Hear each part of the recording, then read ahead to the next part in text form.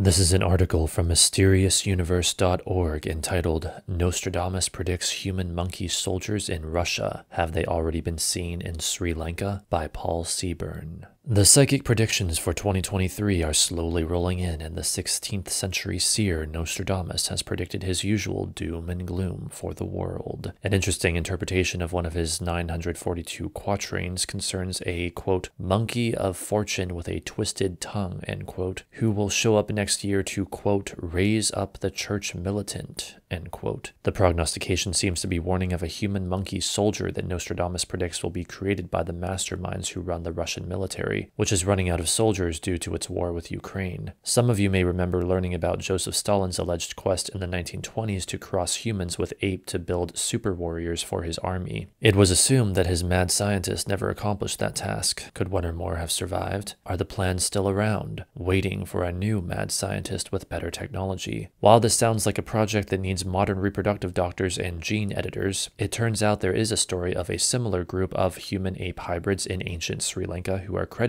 with building a bridge. Has a cross between Brave New World and Planet of the Apes already existed? Let's find out. Quote, I want a new invincible human being, insensitive to pain, resistant and indifferent about the quality of food they eat, end quote. According to reports from 1926, Soviet Union leader Joseph Stalin ordered the Academy of Science to build him a, quote, living war machine, end quote. The project was assigned to Ilya Ivanov, a leading Soviet biologist credited with perfecting artificial insemination to use for horse breeding. His success in fertilizing hundreds of mares with the sperm of one stallion caught the attention of the megalomaniacal Stalin, who saw this as something that should be used on humans, but with a twist. Instead of creating superhumans through selective breeding, Stalin proposed creating super hybrids by mating humans and apes. The leader had a friend in Ivanov, who in 1910 had given a presentation to the World Congress of Zoologists meeting in Graz, Austria, where he described creating ape-human hybrids through artificial insemination. Quote, the biggest problem is to catch living females, end quote. Ivanov actually obtained funding from the Pasteur Institute in Paris to go to what was then French Guinea in West Africa to capture female chimpanzees, a task he found unexpectedly challenging. Nonetheless, he managed to artificially inseminate 3 female chimpanzees with human sperm. Unlike in the movies, none became pregnant. Figuring he must be doing it the wrong way, the records indicate he took the next horrific step of impregnating African women with ape sperm, again with no success. Returning to the Soviet Union, Ivanov was said to have switched to orangutan males, but was unable to continue because his last healthy ape died. As immoral and unethical as it sounds today, Ivanov was arrested after a political regime changed but allowed to continue his work and experiments in primate research at the Kazakh Veterinary Zoologist Institute until his death in 1932. To show how respected Ilya Ivanov was by his peers, his obituary was written by Russian and Soviet physiologist and psychologist Ivan Pavlov of salivating dog fame. Could Ilya Ivanov have been successful had he been aware of a mysterious civilization of humanoid monkeys believed by many to have lived 18,000 years ago in Sri Lanka? The ancient Hindu epic Ramayana tells the stories of the Vanara, a species of human monkey hybrids who were said to have built the Rama Setu, a bridge across the ocean between Ramaswaram, an Indian island city, and Lanka, which is now Sri Lanka. The 24.9-mile, 40-kilometer structure was built by Varanas under the management of Nala, a Varana who is also described as the creator of the Varanas. According to the Ramayana, an army of Vanaras, or half-humans,